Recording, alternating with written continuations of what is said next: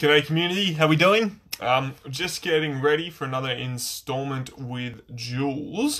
Today we're going to be talking about, and I believe I know who this question came from, because it was relating to rock climbing. I'm not going to reveal who it was, but I think the chances are she will probably be listening to this. But the question was, what are the best foods for during exercise? And the particular context, we'll go through that later, but also, how much should we be eating on rest days? Two very specific questions that a lot of people will be struggling with. G'day Mel, how are you going?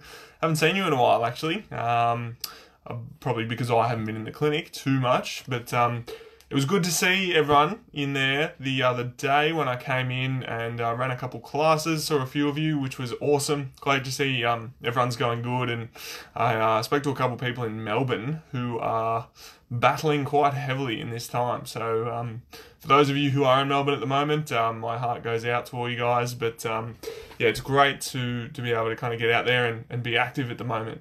Some pretty cool updates last week as well. So yeah, really exciting things going along at MTP, and that new clinic is looking awesome, and Dave has been out there. Oh, sorry, we had Jules. Here she is now, just sending her in. We're going to be talking a bit about some nutritional stuff. So hope you guys have enjoyed this so far over the last few weeks, and looking forward to hear what Jules has to say today. There we go, connecting. Yeah. How you going? Apologies for my monologue there. That's all right. Can you see me okay? Yeah, perfect. You at home today? I am, and I am outside because the internet connection is not great. I apologize for the background traffic. No, look, no worries at all. I guess, how have you been? Everything good down there? Is it a little bit cold at the moment still? It's warming up. It's warming up. No, it's supposed to be 28 on Thursday, I think. So, well, at least here, at least. No, I'm still happy with 18 here. Come Yeah. on. Oh, well, fair enough then. I guess we don't want to kind of beat around the bush too much. I guess going on to the question that we had asked. Firstly, I think it was actually two questions. What if someone was to Yep. ask you what the best foods for during exercise were? And I guess I'll separate it into two parts because I believe the initial question was asked more like if you're out on a long day of exercising, what are the best foods to consume during that? But I guess, would Yep. you ever recommend someone eats during the actual act of exercising as well, if it was just one bout of exercise, have a nice food lunch or something like that? Yep. So, okay. So, what to eat during exercise, but also if it's a long day of exercising. Yes, yes. Yep. Okay. The That's a very general question. And I think I've heard that you were mentioning about someone who was rock climber. Yeah. Yeah, specifically Um, rock climbing. yeah. Okay. So if you think about being outdoors, and it might be something that you spend, hours outdoors. It's not so much about. So we can kind of break that what to eat during exercising two ways. One is thinking about, okay, I'm going to be out and I need to carry my food with me. What do I take? Yep. And say with rock climbing, I used to do adventure racing when I was at uni. So those were things that, I had to pack and carry stuff with me. Um, the main things to consider are you still want a type of protein. You want to make sure that there is enough variety there with taste and with texture. A lot of the times, like if we just go, oh yeah, I just need carbs, I'll just get, my gels. By the third gel, I can't stomach this anymore. There's no, nothing to chew on, and it's all the same flavor. So making sure that there is savory things, there's sweet things, there's smooth things, there's crunchy things, and there's water. With rock climbing, it would be more almost making up a meal as you're outdoors.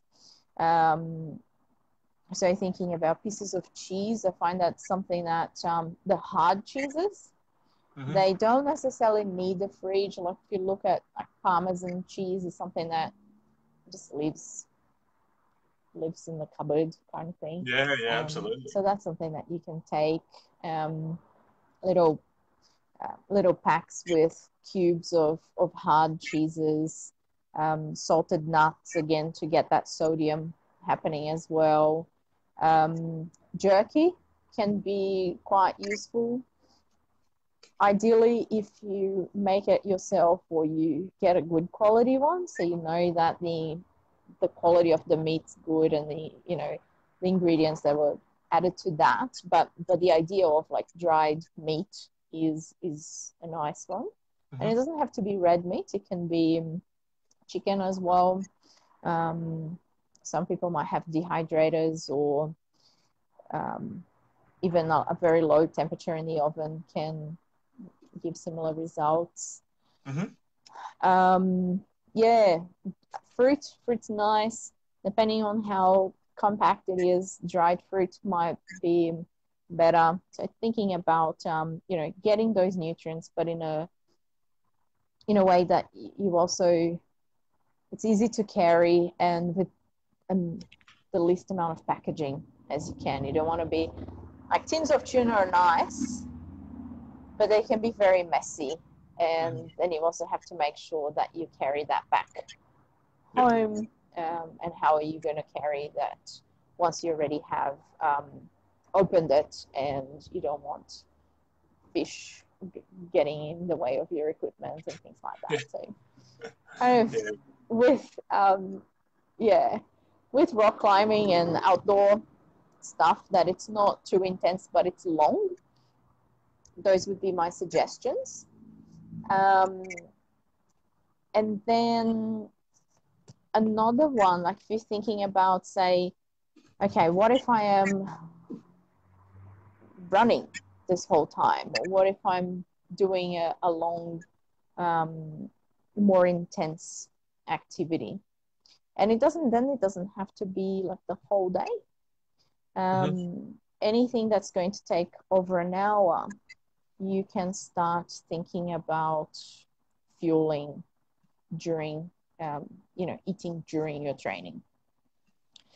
And then it depends, again, it depends how long that's going to go for.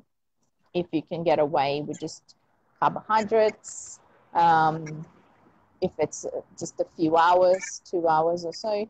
If it starts to get longer than 3 hours, then you really need to start looking at adding protein as well, replenishing the sodium, and it kind of starts to become more complicated and hard to make a general approach there.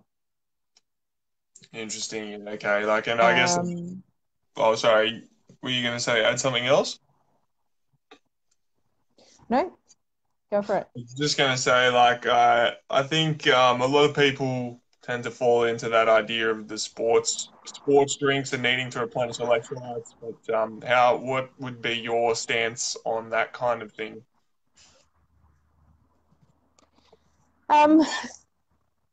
The first thing to remember is that you don't want to use the meal that you have either just before training or during training. It's not taking the space of proper recovery and proper planning for that specific activity. You need to taper, you need to prepare in advance, so you should start that session ready to go. And then adding things as you go to maintain your performance throughout that.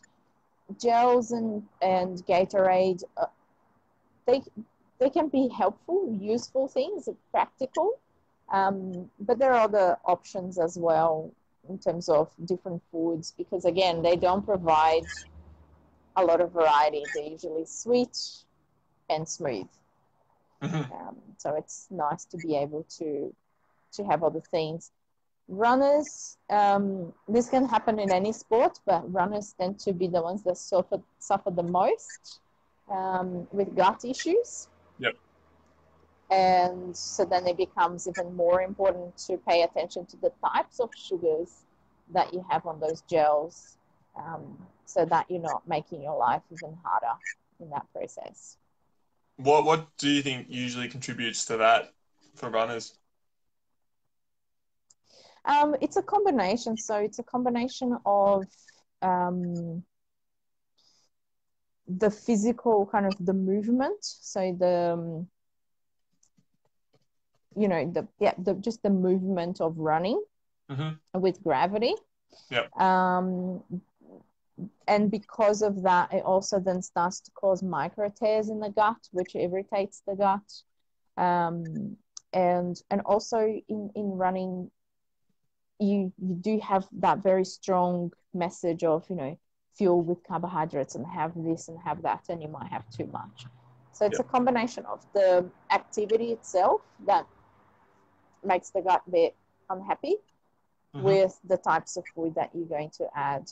So cycling, for example, you might not get as much because the movement that you're doing is a bit different. Okay. Interesting.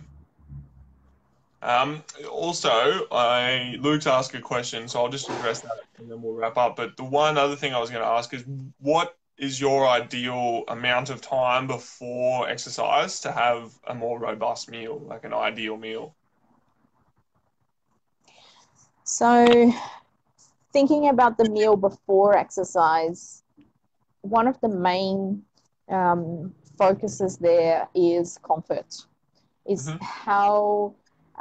how's that meal going to sit in your stomach?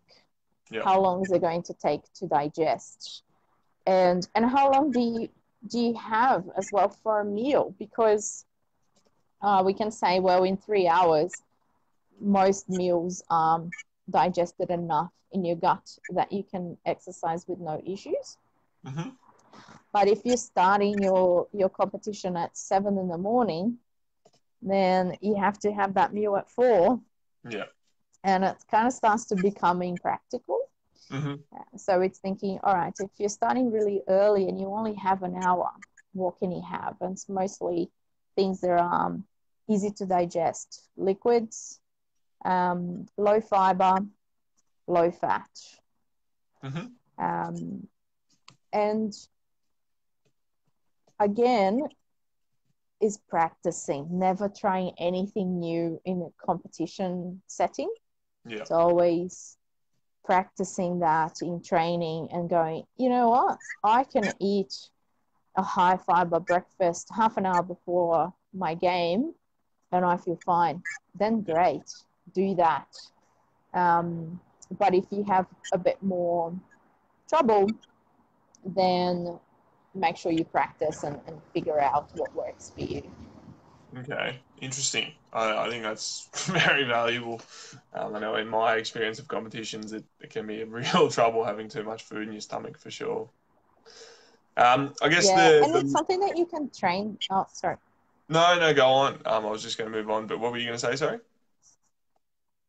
I was just going to say it's something that you can train your gut. So, Mhm. very commonly in rugby, for example, is that because it's so high impact, the chances that you really want your stomach to be empty is kind of attractive, but at the same time, if you don't eat, you're going to hit a wall much earlier. Yeah, So it's training your gut to be able to hold food, even if you're, yeah, being upside down or doing very strenuous exercise. interesting. I guess we might have to touch on that another time because I think that'd be quite interesting for a lot of people. The the last question that I want to quickly ask is Luke's asked, so when specifically for people with osteoarthritis. Do you have any nutritional Yep. tips for these people during longer duration activity to minimize inflammation? I know Luke's spoken about making sure we're hydrated, but are there any nutritional things that you really recommend for those people with those cohort? Yeah, I mean, there are general things that help with inflammation, and that would be reducing vegetable oils, reducing added sugars, and making sure that you're also adding vegetables and antioxidants, and omega 3s to your diet. But I'd say that that should be the base, like that should be a daily thing. Hmm. um, and then figuring out in particular then what of those options can they also apply during the exercise, during training day or race day, because Interesting. it is yeah, it is a response that will increase with exercise, absolutely, but it needs to be managed on a long-term basis rather than just on the day of the exercise. Yeah, super interesting. I think it's really, as you say, right? It's about minimizing that inflammation elsewhere, and then chances are, like that's going to carry over to the exercise because you'll be overall much less inflammation. So, super interesting. And I think that's something that a lot of people seldom remember is there's actually a lot of dietary things that contribute quite significantly to inflammation. So, I think we got some pretty good insights there. I think the person who might have asked the question just jumped in on the live stream, so hopefully she got her answers. And yeah, look, thanks so much again for your time. We've been sharing these on our YouTube, and we'll start sharing them more. So yeah, no, it's really great. Thanks so much for everything and all the advice. Awesome. Cheers. Thanks, No Jules. worries, Ben. Enjoy your Cheers. week. Bye bye. Speak soon.